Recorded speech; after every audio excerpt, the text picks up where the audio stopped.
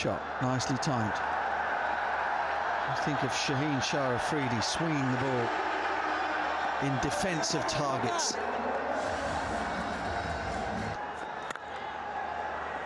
My feeling is you want to be bowling pace at this moment and not spin. Terrific shot from Maqsood. Shot. He's pulled that away and he'll earn 6. And latched onto this quickly. Oh, was not that far away from Mujib once again. Just opening the face and running it for 4.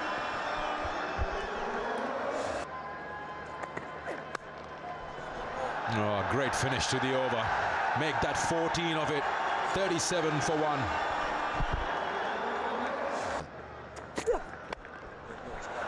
Clipped onside, in the gap, and it will be 4. This is a little onslaught by Maqsood. Pumped, over cover, and flies all the way for 6. Wow! 50 partnership, end of the power play, 67 for 1. A short ball, it climbs into that, smashes it leg side, 1 bounce into the fence.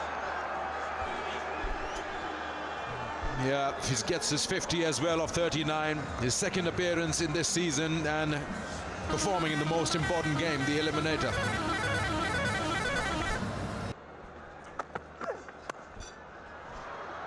A display of brute force and power, and some command at the crease from Maqsood. Gone into the stumps, and that's the wicket they needed.